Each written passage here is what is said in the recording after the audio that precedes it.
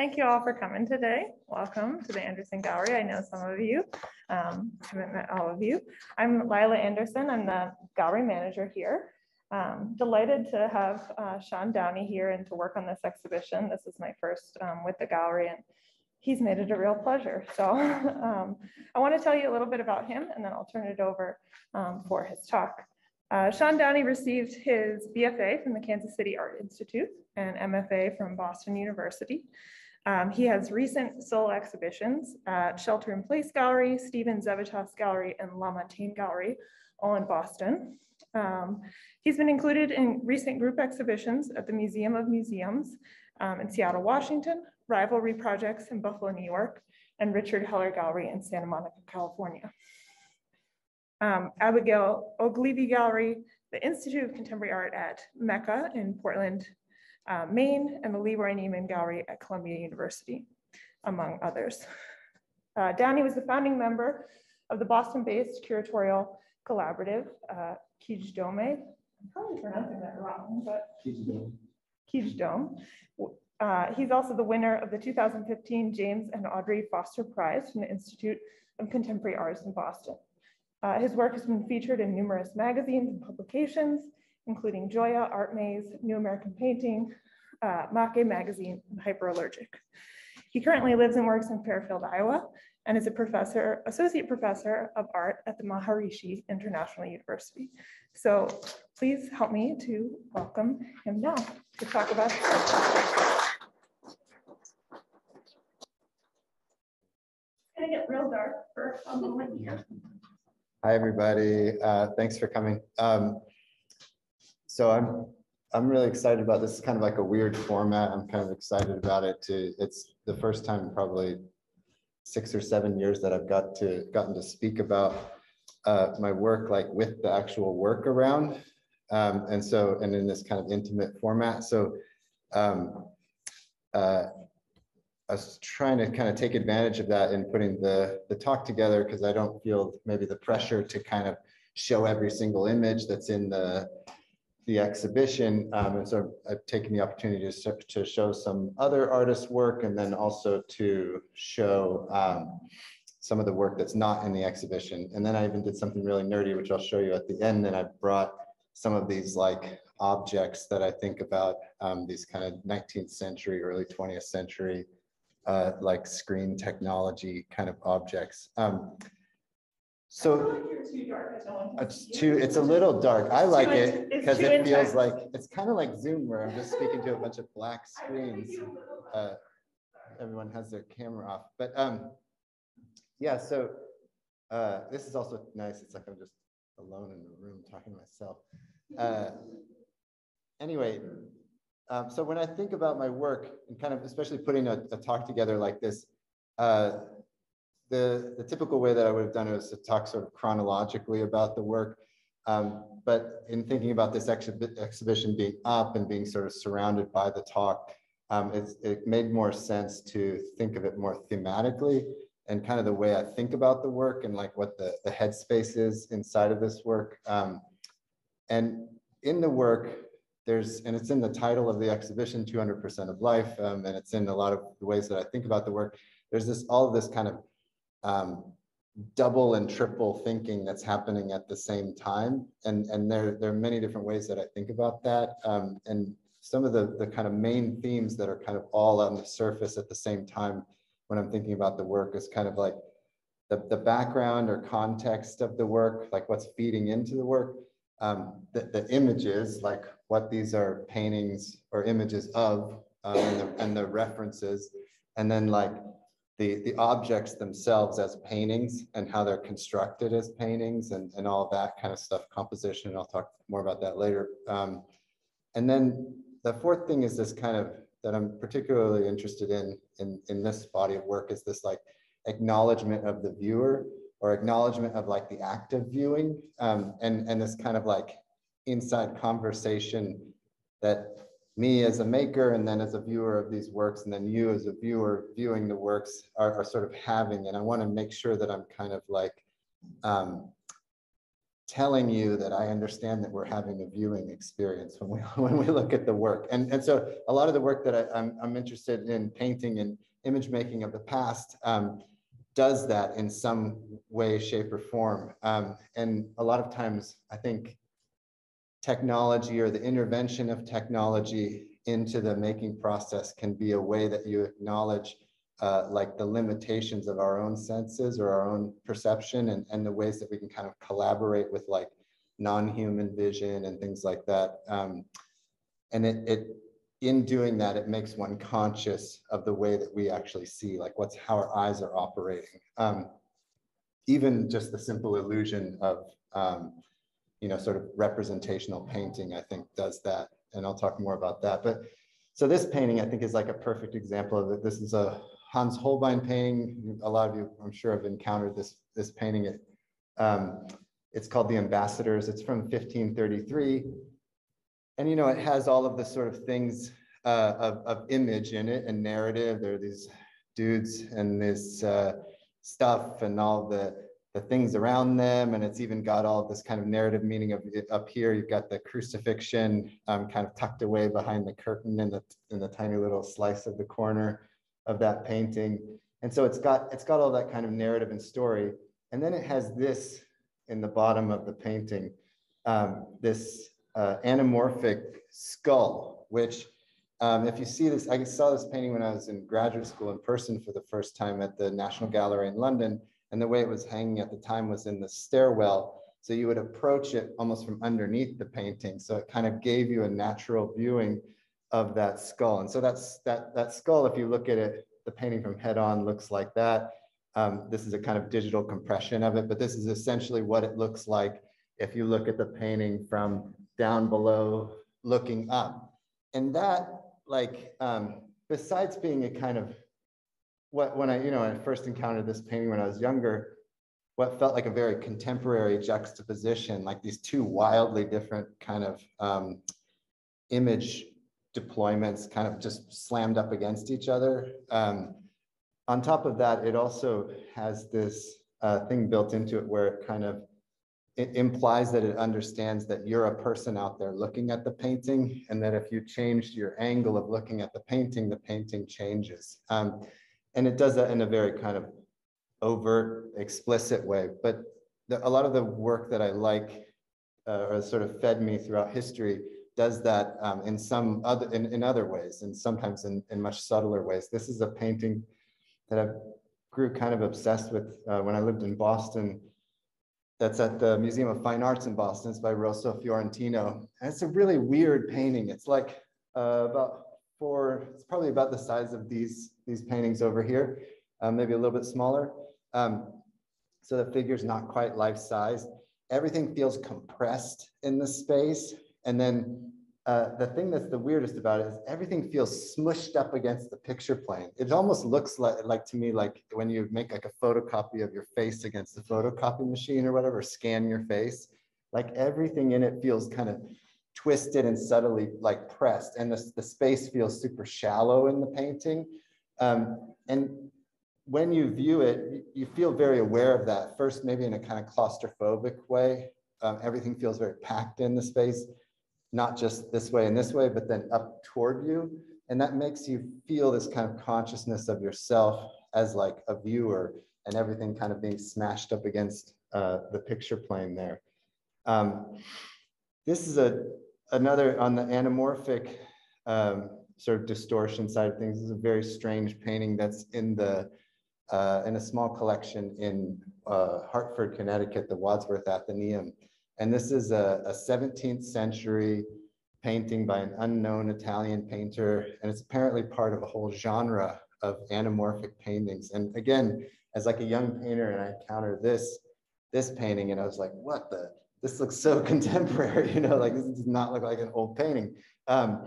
And it's in this frame that's like, that stands up, and you're meant to sort of look at it from specific angles from the side. And when you do, it sort of crushes down and becomes a more legible image. And this is a sort of digital compression of it that I made.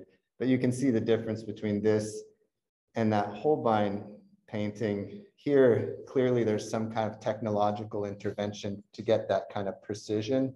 And this painting feels much more like almost like it was hand done, like it was like someone was on the side of the painting. So you almost feel the painter on the side of the painting, like looking and trying to paint it like this. And that kind of way of looking at painting is sort of, I spent the majority of my 20s like working in museums as like a ticket taker and a coat checker and doing installation and working with registrars in museums in Kansas City and San Francisco and New York. And I always loved museums. I loved like walking through like old collections, especially like the rooms that nobody goes in. The objects in those rooms never felt kind of like old or dusty to me. They always feel very like present. Like I can feel like, oh, they're right here in the room with me. And part of that, I think, comes from this almost like psychological exercise of like looking at a painting and imagining how it was painted. And that's what's so important about seeing painting or handmade objects in person, is that you can have that kind of thought experiment. Like I even like stand back and I kind of imagine like, how far would I stand from the painting? And then, you know, if I look at like a Picasso painting or whatever, I'm just like, okay, how would his hand move? And sometimes it's very surprising. Like when I first saw de Kooning's paintings, they look like abstract expressionist paintings. And then I remember seeing like a film of him painting, and it was like, he would just like sit there and look. They'd pick up his brush and he'd be like, he was painting about like that speed. And then the brush mark looks like that, but there's this precision to the structure. So all of those kinds of things of kind of projection and thought and memory, I think, happen when you encounter painting. And that I'll talk a bit more about that, because it kind of gets to the reason why, even with all this interest in digital image making and stuff, I'm still like primarily very much like a painter. And I'm very interested in like that, like physically making the whole painting myself with a brush and all that kind of stuff, because I like embedding that kind of encounter in the painting, and then having that kind of communication across like space and time with someone else on the other side of it. So this is a painting of mine from about 4-5 years ago.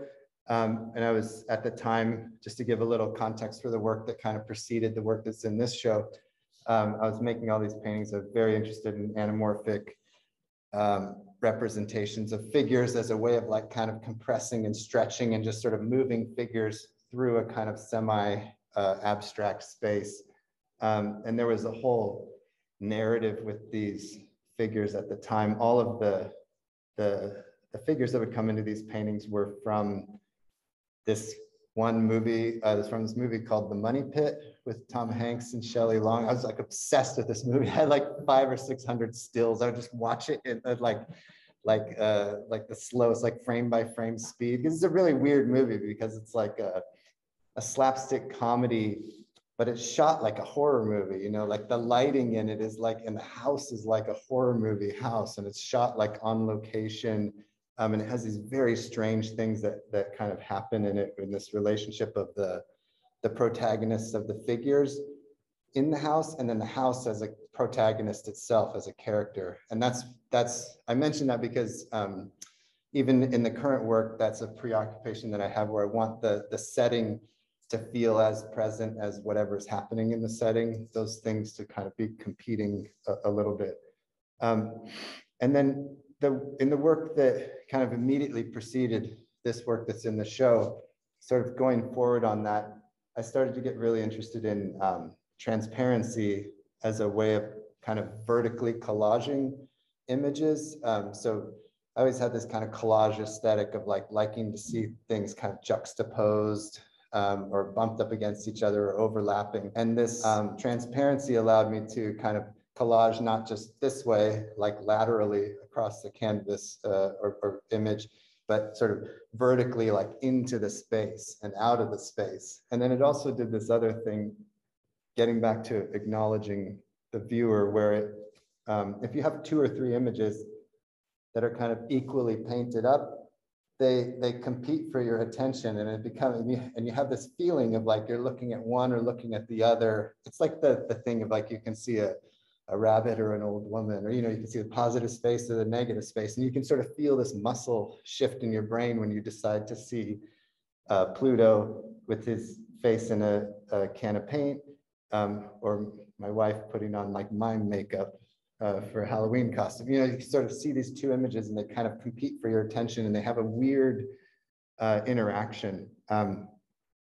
So these paintings were all at this time roughly 20 by 16 inches for the most part, all sort of working off of that same idea. And I'll talk more later about the sort of subject matter of a lot of these paintings that's continued into the current work. But when I made this painting, this was a larger painting in that body of work that's the size of these paintings. It's 4 by 5 feet. And I had this experience of like, I've always loved looking at like old photographs, and I'll just like stare at them as like hard as I can to see if I could just like imagine myself in that space, like what was it like to be that person, whatever people do, it's sort of nerdy, but like try to project myself into that space. And in sort of making these paintings, they were very synthetic constructions. They were coming from photographs, and I was kind of synthetically constructing them in this collage kind of way to come up with these, they're sort of sourced from photographs. But in this painting in particular, this thing happened where, because of the way I had sort of assembled this painting, the light that's hitting this kangaroo was seemed to be casting a shadow onto this other image. And I was really excited about that interaction of the way that the light and shadow was pulling those two things together. So they weren't just like sitting out around each other or hovering one in front of the other, but they seemed to be kind of interacting a lot more. And around that time, I got my hands on like a VR, a virtual reality setup. It was like the first iteration of the HTC Vive setup, and I was into that one because it has like these base stations, so it maps you in the space, so you can actually like fully move around in the space. At the time, like the Oculus, you could just like turn that way, and that was just more like a stereoscope or something. I'll show you. Like I brought up an old school stereoscope. It seemed like not as interactive, and what I really wanted was to be in the space of these paintings, of these constructions. And so I learned also at that time how to do photogrammetry, which is like a way of just like 3D scanning. I mean, now it's like every 2 weeks there's like a new app that gets better and better and better, and you can all 3D scan whatever you want and go into VR. But even this is only like 4 years ago. This was still very like, I was like, what's this photogrammetry thing? This is really amazing. So the minute that happened, it kind of radically changed the paintings. And this is a painting that's in the show around the corner here. And I was still sort of, so I was making these scans and I was putting photographs in and putting these 3D objects into a virtual space. And it was still very much like in the same realm as a painting like this. But for me, this painting was like radically different, because the difference was that I knew this space, like I had inhabited this space, and I had like made it more like a still life setup. So it didn't feel like, this felt like a synthetic space that I had constructed on the painting, almost sort of from imagination. And this was a space that I was like painting from life. And here's just like a little video of, this is like one of my first like VR 3D setups. And all of these things kind of came up. One was like all the glitchiness of bad photogrammetry models. I really liked that. It was kind of like made things have this kind of these organic shapes would pop up that were not just sort of my intentional organic shapes. And then I could sort of move through these spaces and really get to know them before I attempted to make a painting of them. And also around that time, so for like probably 10 years, I kept trying to read this book, Swan's Way, the first volume of Remembrance of Things Past, or I guess now they're calling it In Search of Lost Time by Marcel Proust. And I knew this book was like really important to me, and I would start it and get like 100 pages in and then get distracted, or I'd get 200 pages in and get distracted. And I kept starting it over and over and over again for a number of years. And at this time, I finally kind of got into it and finished the whole book without distraction. That must have been moving to Iowa. I got a lot of headspace when I moved to Iowa. I had time to read. And there's a passage in that book where he's talking about being a child and going up to bed and having a magic lantern in his bedroom.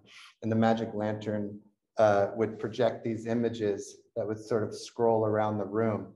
And the images would like move over the curtains and move over the windows. And he talks about that to him being, as a child, like a really terrifying experience, because it made him hyper conscious of the physicality of the world, to sort of see these images undulate over physical objects.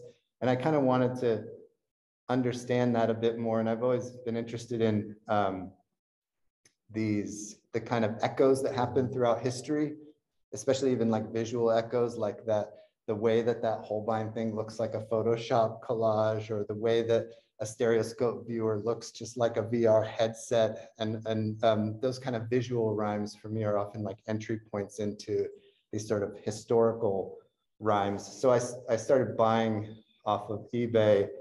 Like I bought a couple of old magic lanterns from from late 19th and early 20th century.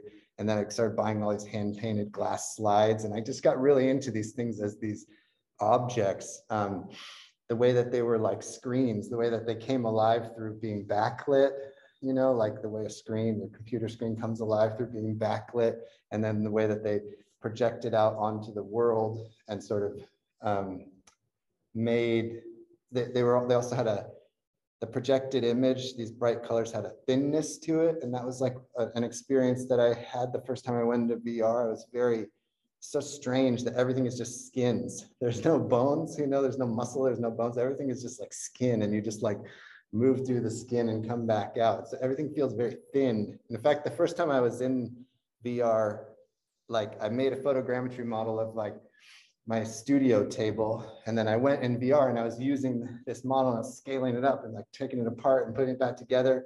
And I came out of VR and it was like the weirdest feeling, because there was the real thing itself. And it somehow I felt immediately it wore off really fast, but I felt this feeling of like the thinness of our perception, like the thinness of our senses, like that we're very easily tricked.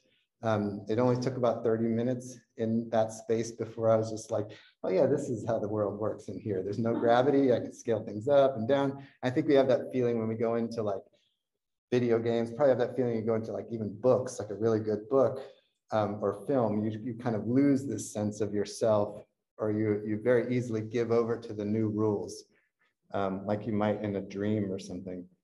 So anyway, I showed these and I brought some of them because they kind of act as these sort of like anchors or punctuation points for me. And they make their way into a lot of the work. So a lot of the work in the show, you'll see little vestiges of these things pop up. And I liked, as objects, I liked them. I liked the way they were like scratched and marred and beat up, because they were just like on glass and they're like hand painted or hand printed or whatever. And so they'd been sort of messed up over time. And to me, like all of these little marks and gouges were like these beautiful drawing marks, you know, this, and so like you can see this thing makes its way into those paintings there. And I'm treating all those kind of gouges and all those imperfections as like the way I would treat like leaves on a tree or something if I was painting it. They're like exciting points of detail that I could like bounce off of or describe. Oh, this is just like, if you're in the exhibition, there are these 3 AR works, augmented reality works. And one of them that's back here is this book. And just, I made these 2 pages of text on it intentionally blurry, so you couldn't really read them. So it would just kind of stand as book, but it is actually Swan's Way. And it's the passage where he's talking about all of this stuff. And so just a quick side detour to talk about the ceramic work. And I'm showing a lot of the work that's kind of like made at the same time as the work in the show, but not in the show, because I figure you can go look at the work that's in the show in person. So the ceramic work became very directly about that Proust idea of the way that like a thin image molds itself to the substrate, like it just takes on the shape of whatever's underneath it. And so I was sort of making these more or less flat ceramic slabs and then kind of twisting them or undulating them and then sort of painting onto them with underglaze. And if you use underglaze and don't put a clear coat on top, it kind of looks like gouache almost. It comes out very matte. But I like the idea that I would spend all this time delicately like painting these things and then put them in like the fire, like the kiln for like at 1500 degrees or whatever for a few days. So, and then they become almost like if you didn't mess with this could last like a lot longer than an oil painting, at least in my mind. That's how I think of it. It has a permanence and a delicacy to it, similar to this sort of like projected image that kind of moves over a form. So these are, and this is just like front view, side view, so you can kind of see the thing from the front and see how shapes kind of undulate or move over. This is a piece that's also in the show around the corner. I also liked with ceramic objects that I was painting them like paintings, like with a front and a back, but they don't necessarily have a specific orientation of front or back. Like this is kind of like a book and it could be on a table or it could be hung up or they just sort of exist almost independent of the wall as these objects. So then the kind of second category of, if I was kind of going through my themes, are like the images themselves and what the references are.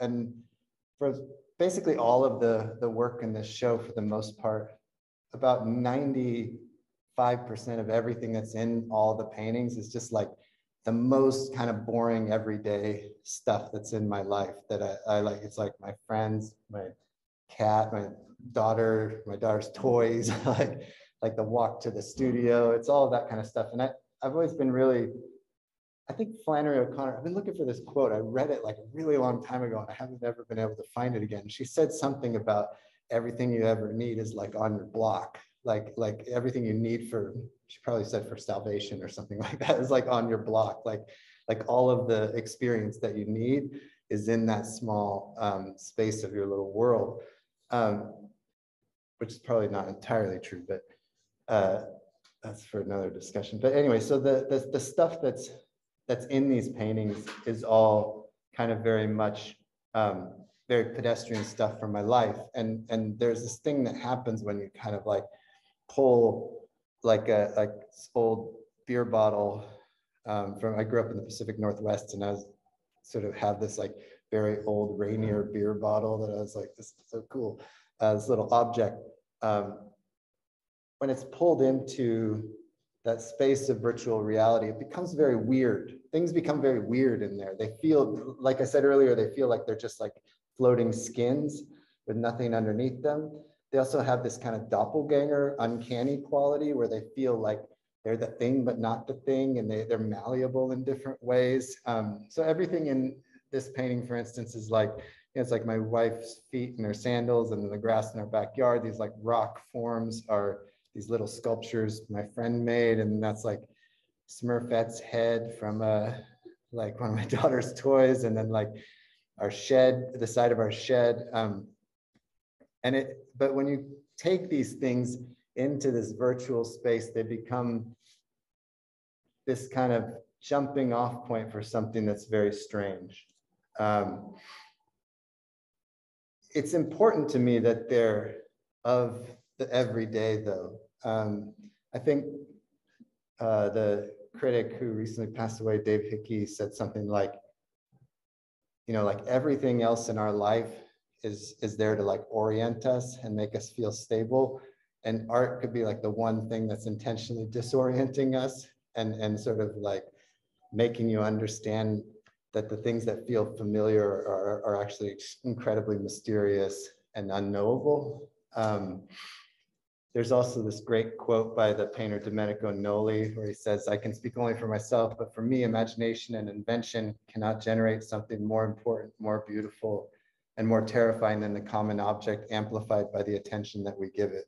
And if you've ever, I always talk to I show this quote to my intro drawing students, because like, I remember having to do like an 8-hour study in art school of like a little section of bark on a tree.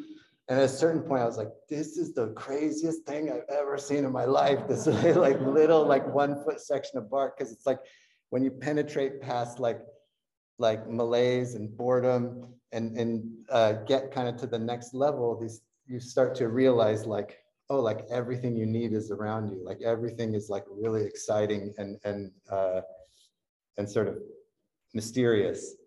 The other thing I think about a lot is this print by Francisco Goya.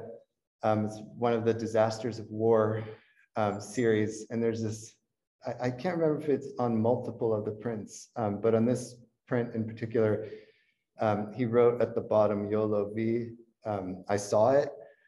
And that to me has always been this like really important declaration. Like this is something I saw, like this declaration of witnessing. Like I didn't make this up. And I think it was really important to him. You know, he was making this series of images of like really crazy things happening.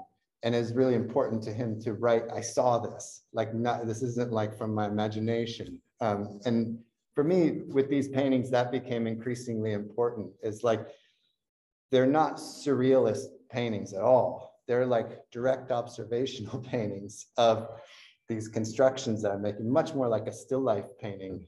They're not from dreams or imagination in that particular way. And I try to paint them in a way that communicates that, so that hopefully like the specificity of the way that they're painted and the way that the light is communicates that this is something that was observed. As strange as they might get, they're all kind of built out of these really specific things. Like these are the flowers in our backyard, and my friend Hillary's head, and this little ceramic pig. like everything is kind of from observation. And one of the things that allowed to happen in the paintings that was really exciting for me is like when I was more synthetically constructing the paintings from imagination, there was a kind of feeling of like a need for it to be legible. So I'd maybe like over describe certain things almost in a cartoonish way to make it like clear, like this is what this is. But when you're painting or drawing from observation, you feel kind of unburdened from that. Like the thing is real. I don't need to make it more real than it is. And so it felt much more like when I was younger and I would do like landscape painting. And the encounter that you have in landscape painting is like, whoa, there's like this infinity of information that could never all fit in the painting. And I'm going to just kind of engage it with description and encounter it and see what comes out of that. And that's sort of how I feel about these spaces. And so I started letting them get a lot more complicated. And just kind of like seeing what would happen if I tried to like describe this like space that I was kind of excited about. This other thing that kind of makes its way into a lot of the paintings in terms of the imagery and it's in some of the paintings in this show, specifically like these references to Disney cartoons. And I got particularly interested in Pluto, Mickey's dog. It's like the one character I think that doesn't talk.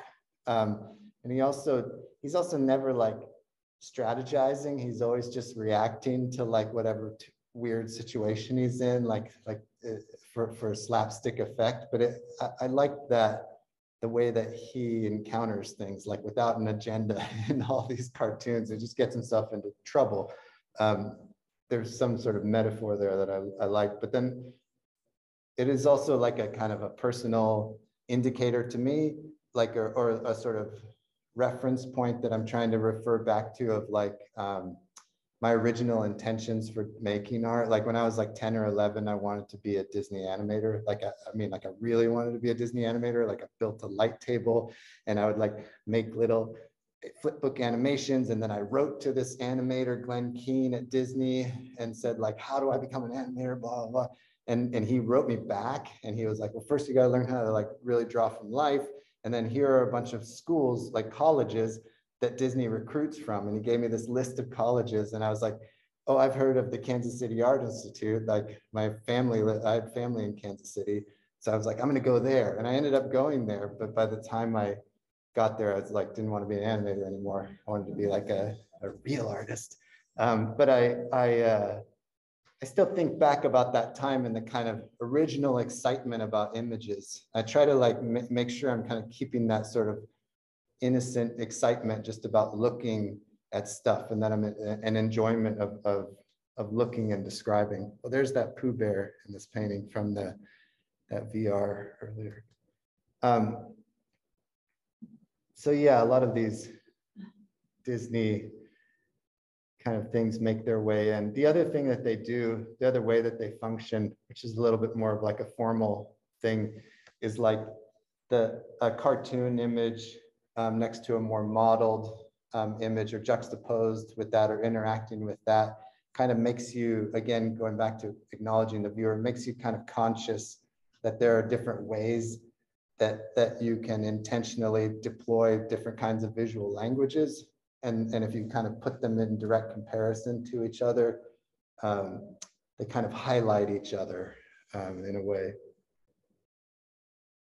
So then just in terms of the construction of the paintings, I talked a bit about that already, but I'm making these kind of virtual environments, again, more like still life, or some of them are like landscape size, like room size, like I'm in there kind of moving around and getting to know them and sort of seeing them. So there's a lot that is not in the paintings that is kind of like background knowledge that I have of the space. But as I've been making them, I've sort of been building up this like archive or atlas of different 3D objects. And so it's like almost like I have this folder on a computer that's like a giant shelf in the studio of still life objects that's like, you know, there's a lot of them, but it's still a relatively limited palette, and I can kind of go and pull things and start constructing things. So a lot of times what I'll do is, especially for a bigger painting that I know is going to take a longer period of time, it might be triggered by like, oh, I want to make a model of this thing and have it be the protagonist that I begin to build some kind of scenario around. But in building that scenario around the protagonist, I'm usually just provisionally like reaching for what's ever in the studio in order to kind of construct this space. And so the same object can come up again and again in different paintings and function in totally different ways. And especially with scale and position and lighting, that can change things. And it goes again back to like I teach painting and drawing. And if I have a student who's like, oh, I want to paint like a mountain in the back of this thing, I might say, you know, instead of going to Google image search and like Google image searching mountain, which gives you like the most generic images that have non-specific lighting and all this kind of stuff, and that you don't really know, I might say, you know, like go outside and look for like a rock or like a pile of dirt or something, because things kind of echo. Like we all know that like little things look like big things. And if you find like a nice little shaped rock and light it from the side, it will look, it can stand in for a mountain in a painting. It can sort of provisionally give you something to describe that has specificity, and that the kind of specificity that it has is different from a photograph. Not one being better or worse than another, but they're different. Anyway, so just an example of that. This flower form, which was in this painting, sort of functioning as a flower with this like long stem and this weird coil vase thing. comes up in this painting, functioning sort of as a flower, but more as like a foreground shock of red. It's in this painting, which is in the back, again, functioning just as like a point of attention for these eyes, but much more as like a non-representational shape, sort of, but a shape that would still have light and form. It's in this painting, it's back here. So if you start kind of looking, that was one thing that was exciting in putting this show together, was to see these things kind of communicating back and forth, and to get to not see that repetition like sequentially, but see it spatially, like in a room. Anyway, so the last thing I want to talk about in relationship to the construction of the paintings, just using this painting as an example, that's right here. And this was the last painting I made that was actually like wet when we installed the show. I think it's maybe dry now, I don't know. But in these bigger paintings, the kind of most recent thing I've gotten really interested in is like getting really invested in every part of the painting, just like letting myself get totally invested in every part of the painting, and trying to make, like, it's sort of a weird thing, but trying to like make a painting that doesn't let you down at all. like usually, like most paintings, I'm like, I really like that part. As I move my eye down there, no, I like that part so much, like it's not so good. Or like this painting's really, I really like this painting from across the room, and then I get up to close to it, and what a disappointment, you know? And so I'm trying to make a painting, especially with these bigger paintings, just to see what happens if I try to make a painting where like you fall in love with every part of the painting. So when I'm working on these sections of the painting, and this is very different. I used to work completely differently. Like I used to make these giant, like 6x7, 6x8 foot paintings. And I'd paint the whole thing and sand it out and paint it again. And there were these very process-driven paintings. And these paintings are much more like a painting like this is more like painting 20 small paintings almost. And that's why it's sort of important to kind of know a bit about the blueprint of where things are going to go ahead of time. And it's still somehow to me, it's an even more mysterious and exciting process than those process paintings. Because one thing that would happen if I would just go into the studio and not have a plan and not know what I was going to do, and just like attack the canvas, and I'll sand it and I'll attack the canvas again. I found that like I have a very limited palette of moves, and I have a lot of habits, and I would just deploy the same moves over and over and over again to solve problems. And so the paintings had a kind of like sameness, and it was actually very hard to introduce something new, because I would always go back to that same solution. You know, I always do this swoopy mark and then this or something like that. But in these paintings where there's a lot of work ahead of time on them, they provide a lot of resistance to that, and they provide this kind of other element that I'm sort of bumping up against. And I like that a lot, and it sort of keeps me on my toes. Like I'm constantly having to try to invent new ways to make the brush move in order to describe certain areas that I'm trying to describe. So I try to kind of move through these paintings and not release that area of the painting until I sort of fall in love with it, or like until I'm convinced by it, or I feel convinced by it. And that, again, I say that's like a little bit impossible, because you feel convinced by something one day, and then you come back like 2 weeks later and you're like, well, that wasn't convincing. That, you know, you feel differently over time, and that's kind of the iterative process of painting. So that's what I have to talk about today. But if you have questions, I didn't show a lot of the work that's in the show. So if you have questions about other stuff, there's a lot of stuff I didn't talk about. But if you have questions about other stuff in the show or about my process, I'm happy to answer them. Thanks.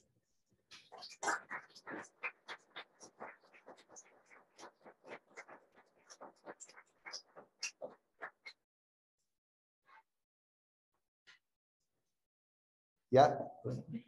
I have a question. First of all, thank you. That talk was wonderful, and looking at your work with more knowledge makes it even more special, something for that. Thank you. I'm really interested in the way you speak to the viewer in your paintings. And from my experience in listening to what you're saying, I feel like optically, and I might be using the wrong terms, but visually or optically, the paintings invite me.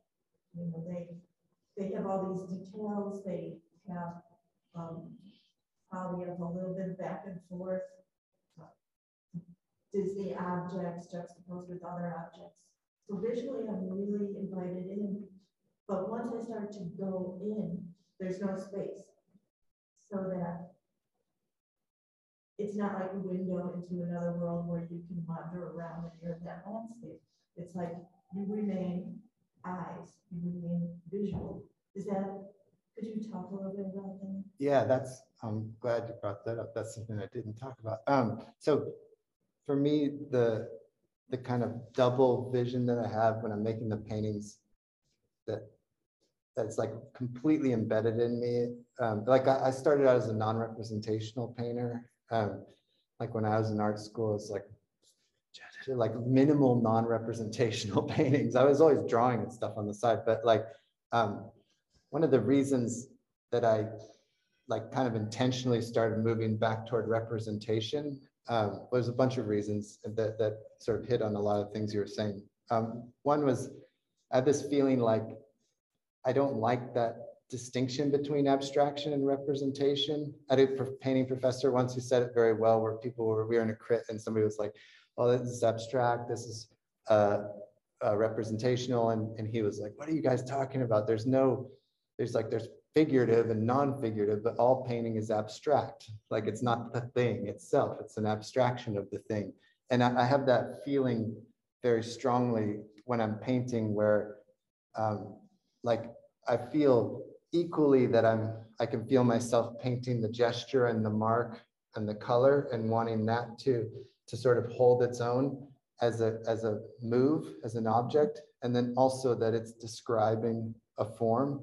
And I think that's maybe where I'm not actually that interested in illusion in that way, like that you would get lost in it. And so, but I started using representational painting also because I felt like I like that it gives a point of access for a wider range of viewers.